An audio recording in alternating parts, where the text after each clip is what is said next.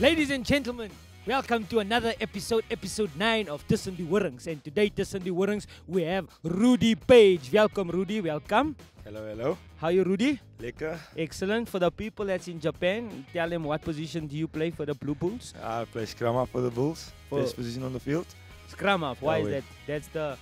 It's the guy that makes all the decisions and stuff, the important guy. Oh, so why, if you make all the decisions, do you have to tap the scrum when you throw the ball in? Can't the hooker check the ball's gonna come in? Nah, bro, they close, they're inside there. They're inside, Yeah. so you have to make them aware. I understand. Rudy Page, tell the people in the world what you do in your off day. Off day pretty much is golf. I like to, I don't know, they call me the charity of the Bulls. I like to lose a lot of money on the golf course.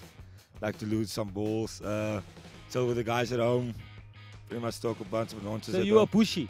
You're Yeah. always in the bushes. Yeah. You play golf. Pretty much, eh? I come there with a big rep and then after like the first 9, I always want to go home. What's your handicap? I play with 18.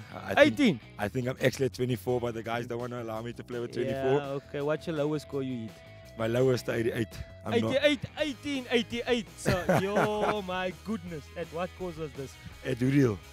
Say again? Udil. Oh, Woodhill. Oh, Yeah. okay. Yeah, that's it. You can't say too much because Rudy Page's father is actually a pastor, ladies and gentlemen. Just tell the people there. Yeah, I'm a preacher's child, so obviously I'm the guy sitting in front of the church, so I'm very chilled. Don't go out and stuff, I don't drink and so on. Excellent, excellent. You see. So, speak to me about your quick hands. Vat my net gou deur die drill hierso. Wat maak jy nou daar? The quick hands basically is just a repetition. It's just, So how many balls did you do actually of that in a row? yes, we normally got 20 balls. It slaps of foot out. I normally hate it for that. But it's just doing the same thing, like So muscle memory and all of that. Oh, that's like a golf swing. Yeah. Yeah. Just gotta do it over and over, like then it comes naturally after 3 or 4 months. Lekker. I saw you guys practice the box kick. There was this number, what's that guy's name, the number 11 again? The big one. Jamba. Tamba! Hey, Tamba! So you have to kick the ball high enough Yeah. so that For him Chamba to- can go around and go tackle the person that is actually catching the ball. Yeah. That's basically what it is. The Huh? height, the timing of the ball in the air, so he got enough time to go. Yeah. Yeah. That's like choir. That's like a taxi driver. It's easy for me. I just gotta kick it and wait.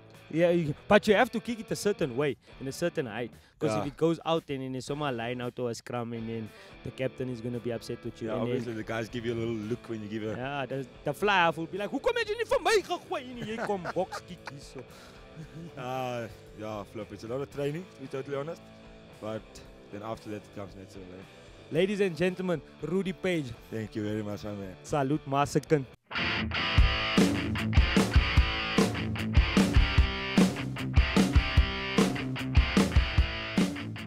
So Mark, you used to passing the ball from the back to the front to the midfielders. Will you be able to pass the ball with your hands? I'm going to give it a go. Prefer watching rugby than football. It's a fantastic sport to watch. Yeah. But Just as I'm not sure I want to get tackled and crunched by those big oaks, but anyway.